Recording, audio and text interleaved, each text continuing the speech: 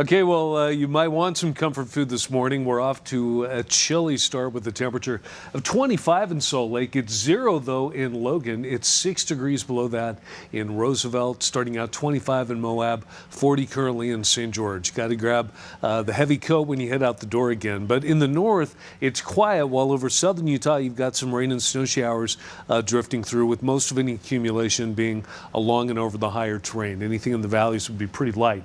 It's moisture that's wrapped around a storm that'll be moving to our south today, crossing Arizona and New Mexico. Now, high pressure is still going to keep it dry in the north and maintain the inversions, but not for long. There's another system off the coast of the Pacific Northwest. That'll move in late tonight through tomorrow, and that'll bring more widespread precipitation. But that ahead of it will hit 39 in Salt Lake, which is about 5 degrees below normal for this time of year.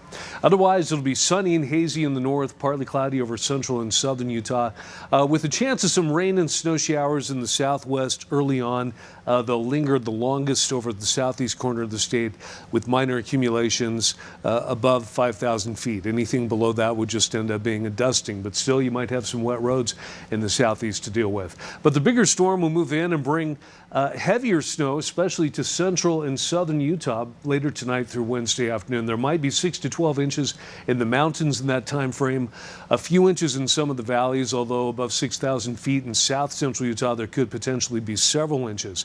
That would be the case for the southern Wasatch Mountains, but the farther north you go, the lighter amounts would be. And any valley snow in northern Utah looks like it would very likely be very light. Now, with the rain and snow tomorrow, temperature in St. George will drop into the low 40s. So big cool down for Valentine's Day, but then you'll be drying out on Wednesday, and by the weekend, you'll make it back into the mid to upper 50s. And in northern Utah, we'll have a chance of some snow showers tomorrow. Main impact of the storm will be to knock the temperature down. We'll only be hovering near 30 during the middle of the week, with readings in the morning dropping all the way down into the mid to upper teens. Then we'll make it back into low 40s by Saturday and Sunday.